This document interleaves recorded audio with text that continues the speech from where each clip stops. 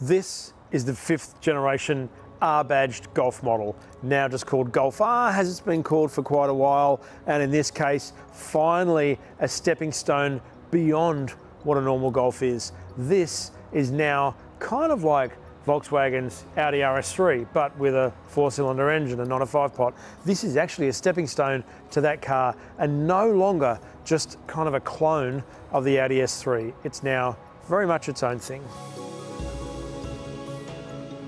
It's been a while coming in Australia. It's not going to start arriving into customers until late April in 2022, but it's finally here and we've got to be happy with that.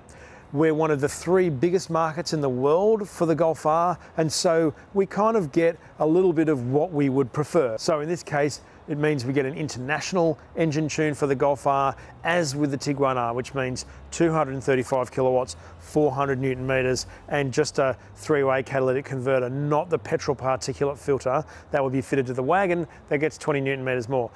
That's because it's a Euro tune and this is our international car.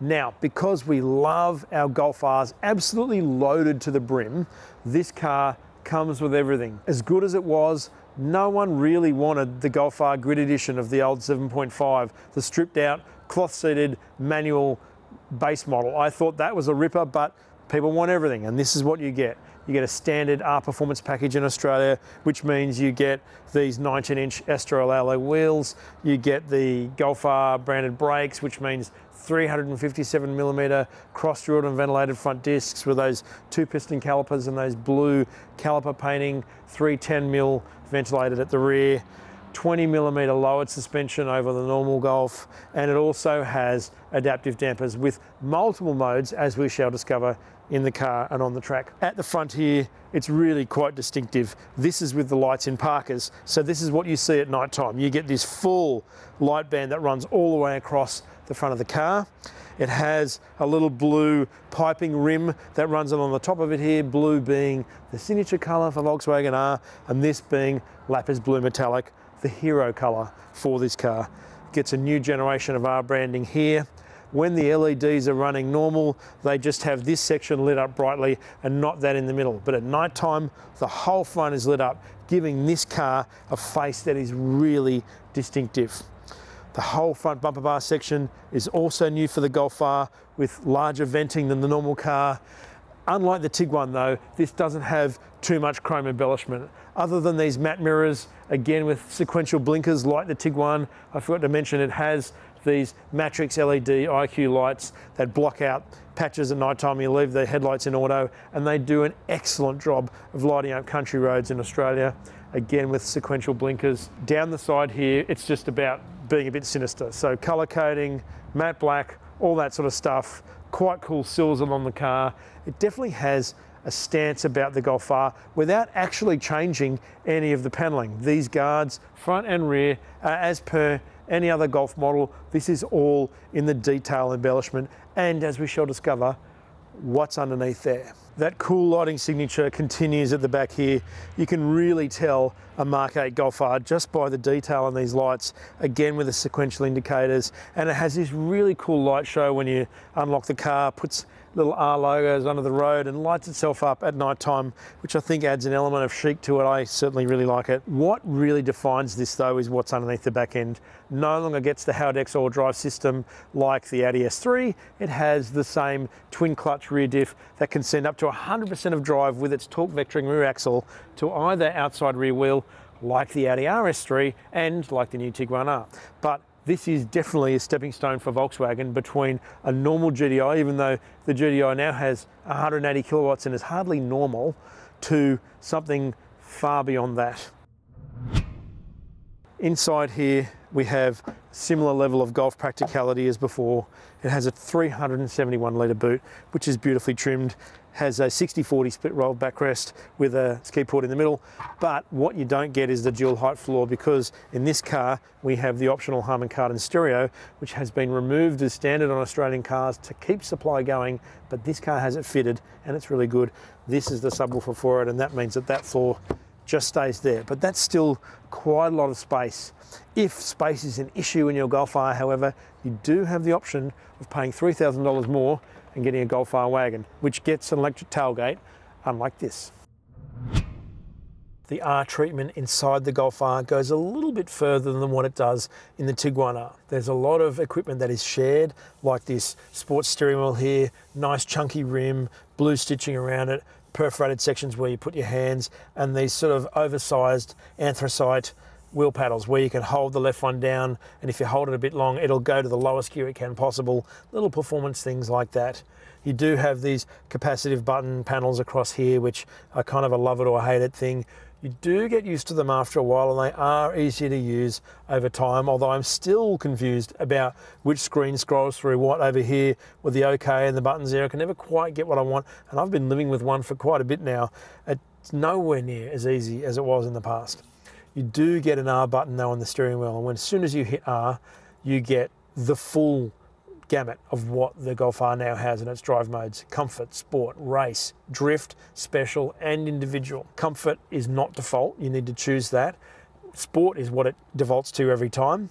It has race as well, which sort of amps up the engine sound and stiffens it up again. And then you have drift and the others. If you do them through the mode here, you need to depress them twice if you're going to get the whole lot. Whereas if you press the R on the steering wheel, it goes straight to that. So, you know, it is helpful. It's something that you don't really bump, unlike the steering wheel heating button over this side. It doesn't have the same Volkswagen logo in the center here as a Tiguan. It's sort of indented, and while it is, I think, the new shape, it doesn't look quite the same. But what it does a lot better than the Tiguan is add a level of expense to this driver cockpit here. This has a whole bunch of configurable screens and different colors depending on which mode you choose. Each mode has a different color for the coloring all across here. And you do get kind of used to it over time, I suppose. This works a lot better and looks a lot better than the Tiguan, but this still takes quite a lot of getting used to. I'm not going to whinge about it too much. You do get used to it over time, but the processing power isn't strong enough. I drove a new C-Class recently and it was just bang, bang, bang. And this does take a little bit of a while to warm up.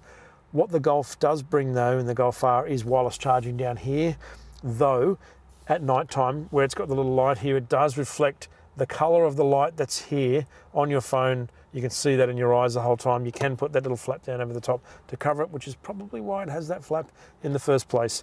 It has two USB-C ports here. The optional stereo that's fitted to this car is the Harman Kardon 12-channel, 10-speaker, 480-watt system with that subwoofer in the boot that we saw before. It sounds really good. Just get it.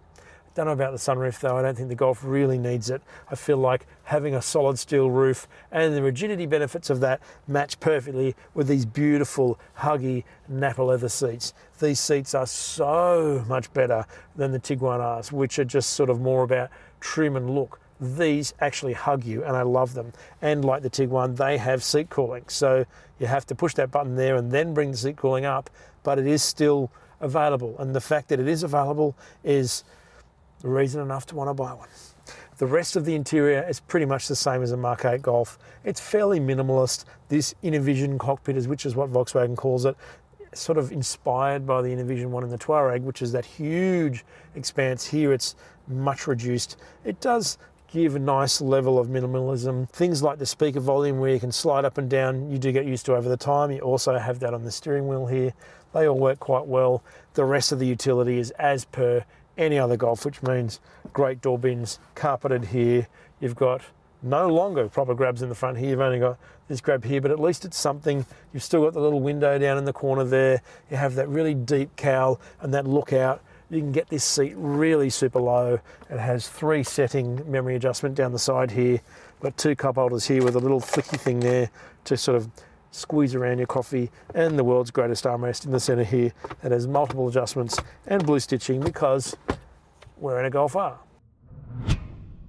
Since at least the Mark 7 Golf, the back seat of a Golf has been a really good place to be, and this Mark 8 Golf R is no different, although it does carry over some of the stuff that has been criticised about the Mark 8.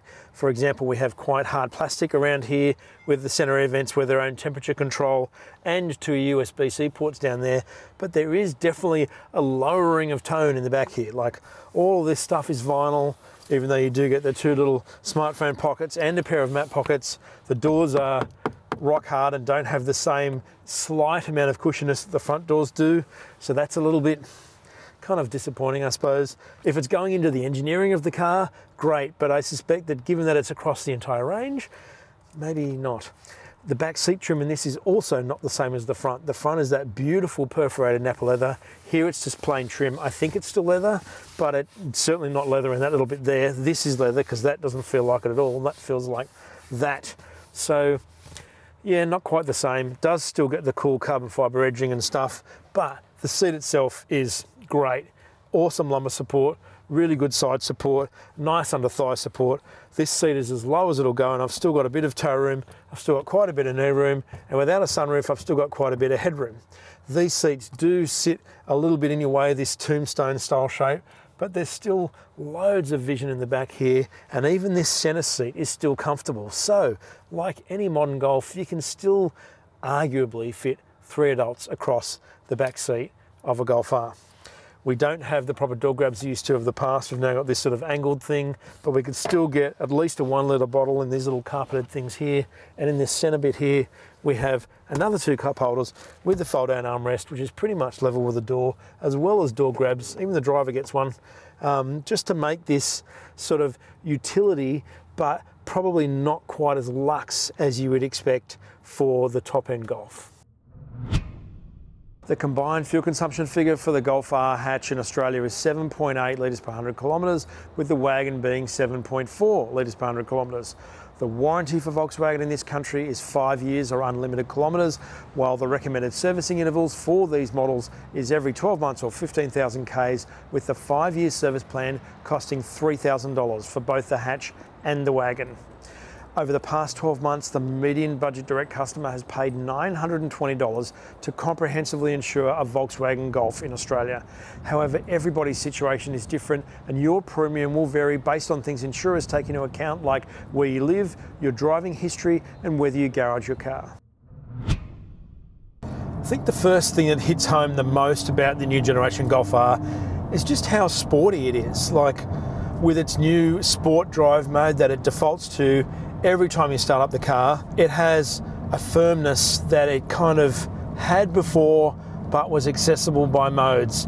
I think even in comfort, this Golf R is a firmer, a more focused hot hatch than it was before. Obviously with the engine tune, it now has 235 kilowatts instead of 213. It's 4.8 seconds to 100. The Australian R Performance package doesn't bring the elevated top speed, so ours is still limited at 250, it's not 270 like the European car, but again, that's completely academic here because we all know our speed limits are ridiculously restricted. So that's why you come to somewhere like this at Sydney Motorsport Park. The ease of being able to access the modes too, like by hitting the R button on the steering wheel here and instantly bringing up the whole lot on the dash here, comfort, sport, race, drift, special, that was tuned at the Nürburgring, but doesn't work as well here as you might think, and individual are all there. Like the new Tiguan R, individual also lets you tune the engine tune to actually select pure, so you don't have to have the synthesized induction sound that comes from the base of the dashboard there, and actually really does quite an effective job of feeling like you're hearing more volume from the rear than you would think. But when it's off, you can hear all the exhaust blurting. So love that. That's why you buy cars like this. Up until though the 7.5 Golf R, I don't think that the Golf R has ever really brought that much more than the GDI. I think for many years, in my opinion, the GDI has been a more involving and more fun car. But now, with that twin clutch rear diff, it brings an element of dynamism and involvement that the Golf R, up until the Mark 7.5, never had really. This time, it is now a clear elevation beyond its predecessors and is the only car in the VAG group currently that shares that, other than with the Tiguan R, with the Audi RS3. The Audi S3 still has the old Haldex system, and while it's really competent, it doesn't have the movement that this car does in tight corners. Tracks like this, where the brakes in this Golf R are really quite strong, it feels lower to the ground, more involving and more agile, with more of a pivot to the chassis than the Tiguan R has, but this is a fast sweeping track. We're not using the inner bit there where the very tight corners. We've only been using the North Circuit. And while you can still feel the rear diff adjusting the drive to the outside to point the nose into a corner, in fact, you gas it in a corner like this, like the corner onto the straight, and it just goes in, it's great. But it really needs a twisty road to bring out the best in that, because it's that change of direction in tight stuff where you can really gas the Golf R. Like coming out of a T-junction, you can sit there and boot it and it just goes, and just kind of pivots the tail around. It will even slide itself a little bit sideways. You can kind of have the headroom to do that too, because with ESC Sport it will let you do that. Now, even with the synthesized sound, the Golf R does sound good, but I think where the electronic things start to work against this car until you really master them is with this touchscreen system here. I kind of feel like if you need to read the manual in modern times to work out something, which you absolutely do in this to get the best out of it, then it's probably a little bit complex, and it is. To get ESC Sport, previously you have to go through multiple screens, if you didn't know this cheat sheet, to find brakes in the vehicle setup, and then you hit brakes and then you bring ESC. But if you swipe down from the top, you can choose the 4 best settings, and here we've got turning off start stop, ESC system, ESC Sport straight away. That stuff makes sense, but only once you've configured it. And so even though the interior of this car is really quite high-end, the seats are great, the driving position's excellent, and all that sort of stuff, I think that some of this is a step too far and does require acclimatization. You do get used to it over time, but I don't know whether it's as pure as probably people who like performance cars would want it to be. You need to be very much of the iPad age to want to have that over something that's simpler. As for the livability of the Golf R, it's a grainier car than before. It doesn't ride as comfortably in comfort, although it does ride acceptably well. You can drive it around in sport all the time, which is what it accepts as its default mode, but it does have a fair degree amount of firmness. On low speeds over concrete joints, it is really quite abrupt. It can crash through a bit in the suspension if you hit big bumps, and there's a lot of those around Sydney at the moment after all the rain. And the steering, while it's really quick off center, like you don't have to turn it very far to get it to start turning, at that point there isn't really that much amount of natural feel. The feel in this car that you're getting is all from what the chassis is feeding to you. And the tighter the corner and the more challenging the angle, I think the greater the Golf R's excellence. When you think about the fact that the Golf R DSG costs only $65,990 before on-road costs, and I say only because even though that is still a substantial amount of money, for what this car offers, I don't think that that's actually really that bad. Certainly not compared to other German and European competitors. The only option you really need to add, in my opinion, is the $1,000 Harman Kardon stereo, and here you go, you've got that. And you have the option of the wagon when we eventually get to test that. Is it a shame that it doesn't come with a manual in Australia or even in Europe? It's only available in the US and Canada? I suppose no. The wet clutch 7-speed is a really great transmission now. It's pretty strong. It adds the blurting to the car. This car has a whole lot of character, but this is the most uncompromising Golf R yet. It has a tremendous amount of bandwidth when it comes to agility, especially in tight corners, and it adds an extra layer of comfort with those great seats and that beautiful trim, but it is also a very focused car. Like, you need to be willing to put up with a pretty firm ride, and you also need to be willing to try and master all those electronic systems inside the car. This is not really a car for the faint-hearted, even though it is a car that is designed to feel fun for everybody. So there is a sweet spot in there. You've just got to try and find it. If you haven't subscribed, please do so below the video. Hit the notification bell and leave a comment on what you think about the Volkswagen Golf R or about chasing cars. If you'd like to test drive one or download a brochure, please click the link below the video. Thanks for watching.